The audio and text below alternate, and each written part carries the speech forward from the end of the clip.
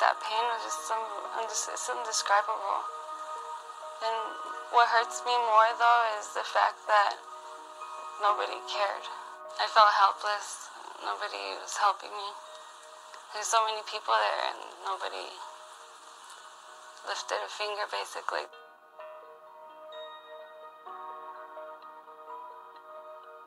The notion that a woman could give birth in a jail cell after being in labor for hours and hours and hours in excruciating pain, calling out for medical care, having had her water broken for several hours, bleeding. I mean, I cannot fathom any legitimate explanation for not providing her with adequate medical care.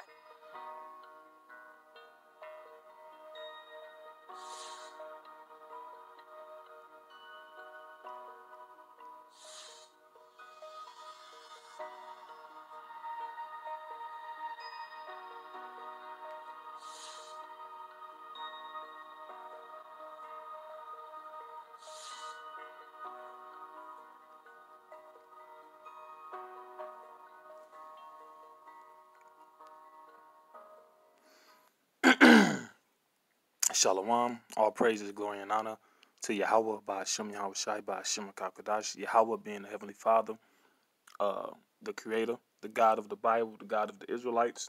By Hashem means in the name. Yahweh Shai is whom the world ignorantly referred to as Jesus, and HaKadosh is Holy Spirit in the true Hebrew language. Double honor to the apostles and elders of Great Millstone that rule well through the scriptures. Peace to the hopeful elect. And as you saw, what happened in the video, this so-called Latino woman was forced to give birth in a jail cell, all right? And the people that was responsible for it, the officers that were responsible, said that they didn't break any rule or any violation or anything like that.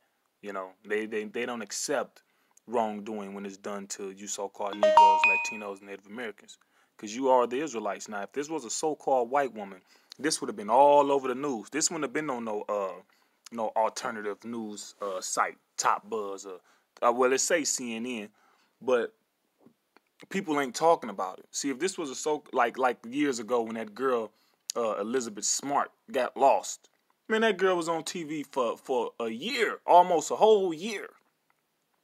They don't let you, when that one white girl what's her name?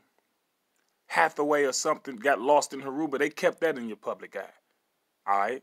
To let you know that, and the scriptures clarify, look, this basically just shows the hatred of the so-called white man to our people, the Israelites. We are the Israelites, all right?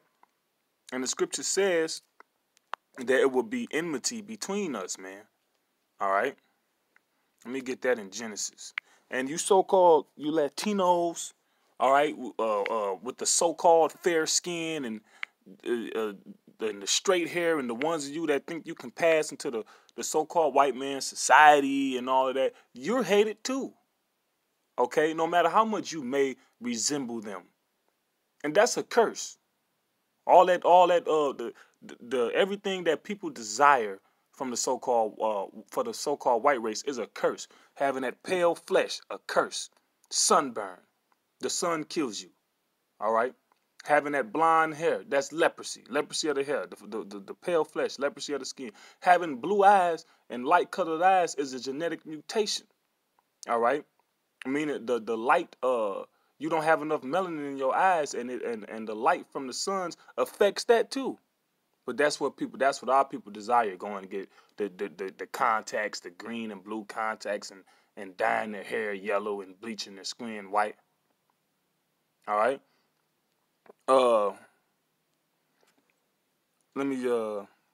This is Genesis chapter 3, verse 14. And Yahweh the Most High said unto the serpent, because thou hast done this, thou art cursed above all cattle and above every beast of the field.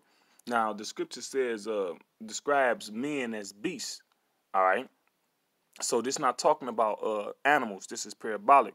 And the serpent, the most cunning, the one with most guile, trickery, is the so-called white race. Out of all the races, they're the most cunning, they're the most trickery. Just look at history.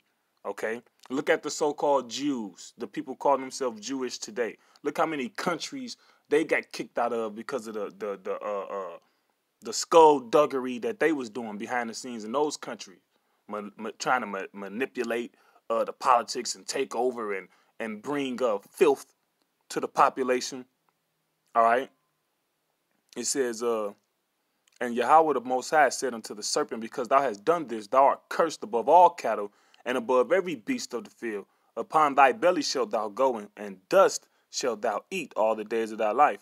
Verse 15, and I will put enmity between thee and the woman, and between thy seed and her seed. So your seed, your offspring, the so-called white offspring, the Caucasian offspring, which are the Edomites, and who? The children of Jacob, the Israelites, their offspring. All right, no, we just can't get along. Like Rodney King saying, can we all get along? History says no. Just look at history. All right, even if we chilling, man, in our own business, they gon' hate us. Enmity, hatred. There will be hatred between our seed and thy seed. Ayab. All right, Ayab. Hostility. Okay. Get it through your head that this man hates you, all right? Though he go crouching, just because he not telling you in his face, look, I hate you, I want to see you dead. The scripture says his words were smoother than butter, but war was in his heart. That goes back to the cunningness, like a serpent, a snake, okay? It says, and her seed, all right? It shall bruise thy head, and thou shalt bruise his heel. So all of this pain and suffering and that the so-called white race is causing to our people, that's just the bruising of our heel.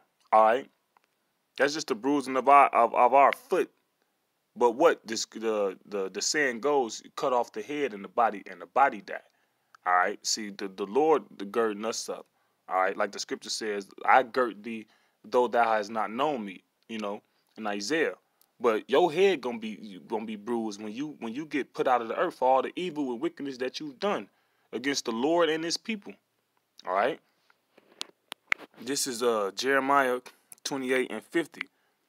It says, I'm gonna start at 49. Yahweh shall bring a nation against thee from far, from the end of the earth, as swift as the eagle flieth. Yeah, the Caucasians, you Caucasians love to resemble use the eagle as an emblem. The Roman army did it. America does it. France did it or does it. England, Germany. All right, so it represents you Edomites. Okay, you Caucasians, cave dwellers, and you came from far. You came all the way to the Americans and put the Northern Kingdom in slavery and atrocities committed against them. Then you went to the west coast of Africa and got the Southern Kingdom. It says, a nation whose tongue thou shalt not understand, because we ain't speak your language. It says, a nation of fierce countenance, which shall not regard the person of the old, nor show favor to the young. So they don't have no conscience when it comes to old or young. You know, like when the old and the young represent like they helpless. So they're not, you kind of show some type of passion or some type of mercy when dealing with older people or younger, real young children. All right, but not Esau in accord to our people, not white people in regard to Negroes, Latinos, and Native Americans. All right, and you saw that. Oh, we have done nothing wrong according to the man. Please, man. That woman. And then you come, and then in jail they looking at the cameras. I truly believe that they watched on camera. They watched that woman give birth, man. The so-called white man sick like that, man. Don't be surprised they've come out and done worse. This is no big deal according to how far that they can go. I bet you that they watched that woman give birth on camera, man. That's in my opinion, I believe that. Amos 1 and 11. It says, thus said Yahweh, for 3 transgressions of Edom, and for 4 I will not turn away the punishment thereof, because he did pursue his brother with the sword, and did cast off all pity, and his anger did tear perpetually, and he kept his wrath forever. Cast off all pity, racham, womb, compassion. All right, compassion. All right, compassion in the plural, by extension, the womb as cherishing the fetus.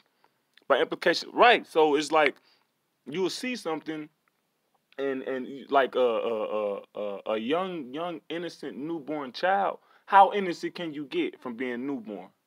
All right. The average person in their right mind would show compassion to that. A pregnant mother in the process of giving birth, hey, let me do what I can to get her some help, a doctor or a nurse or something. But not you. Verse 12. But I will send a fire upon Teman, which shall devour the palaces of Basra. So you're going to be destroyed. And when we bring this out and say all this, you so-called white people, you're just stunned. You're so shocked that you got to pay for this. Psalm 137 and 7. It says, remember, O Lord, the children of Edom in the day of Jerusalem, who said, raise it, even to the foundation thereof. O daughter of Babylon, who art to be destroyed, Esau, the kingdom of Edom, the daughter of Babylon. Happy shall he be that rewarded thee as thou hast served. So when the tables turn, see, the karma. Happy shall he be that taketh and dasheth thy little ones against the stones. Right, so, and that's the scripture. So when the Lord flipped everything right side up, when he raised up the Israelites and raised up our kingdom, the righteous kingdom, under Yahweh Ba'ashem Yahweh Shai, all right, and the order under that, then we gonna be happy when we bash your little ones against the stones. When we dash, shatter, break, napatazah, dash, beat in pieces. Happy shall he be that taketh and beat to pieces thy little ones against the stones. What's your little ones? Child, boy. All right. I will allow. A suckling babe, young child, infant, little one. Because that's what you did. Don't then vocabulary. Look at what they believe. Look at what they teach. That's what you did. And then Christopher Columbus come and do that. Then he impale and spike the women when they was pregnant. And then they cut out and rip the babies out. So karma. All right. You gotta pay for that. You reap what you sow. All right. This is Psalm 94 and 20. It says, shall the throne of iniquity have fellowship with thee, which frameth mischief by law. Right. So they'll say, oh, well, we didn't violate any procedures or technically, and then they got all these loopholes where they can mistreat you and do mischief and don't get no payback for it. See, that's not justice. All right, that's not justice. You can't have a loophole to escape something, man. That's not justice. Right is right and wrong is wrong. Point blank, period. But when you read, I'm gonna read some more of this article because it's just, all right. Let me see. She couldn't. The now 27-year-old was locked up at the Denver County Jail, and she says her pleas for help went unanswered. Almost 6 hours after she said she first told the guard on duty she was in labor, she delivered the baby boy alone in a jail cell. Right?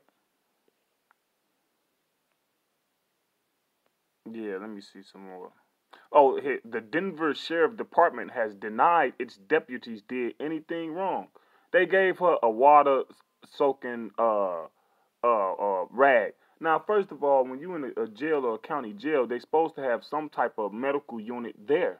There's some type of people there. So you couldn't, obviously the woman was pregnant, obviously.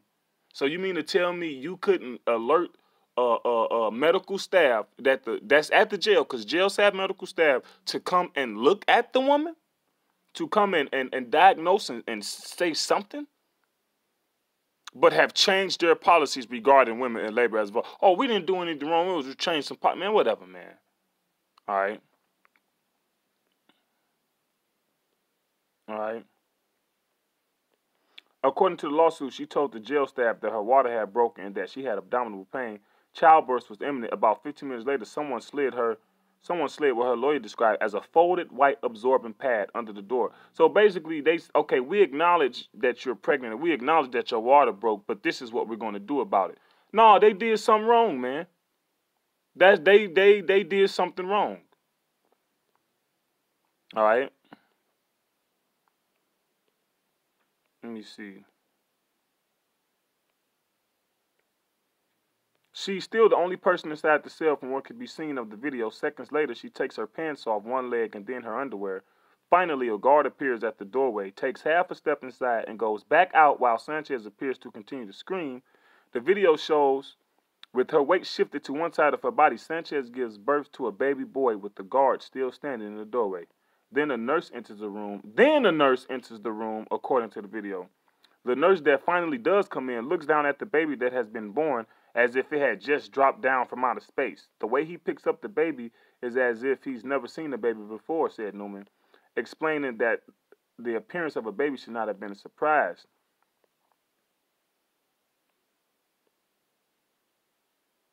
They hate us, man. It said, I'm going to read the last sentence of this paragraph. Instead, the lawsuit says that staff ordered a non-emergent van to take her to the hospital. So then they drive her to the hospital in just a regular old police van.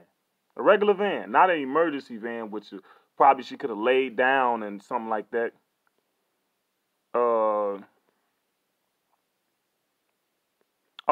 That pain was it's indescribable. And what hurts me more, though, is the fact that nobody cared. Nobody cared, man.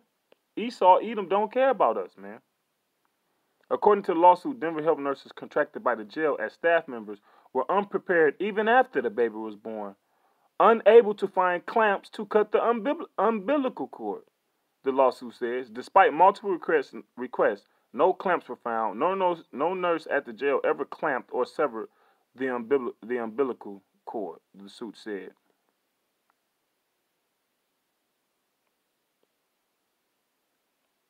So with that being said, Lord willing, this was an edifying lesson to the hopeful elect.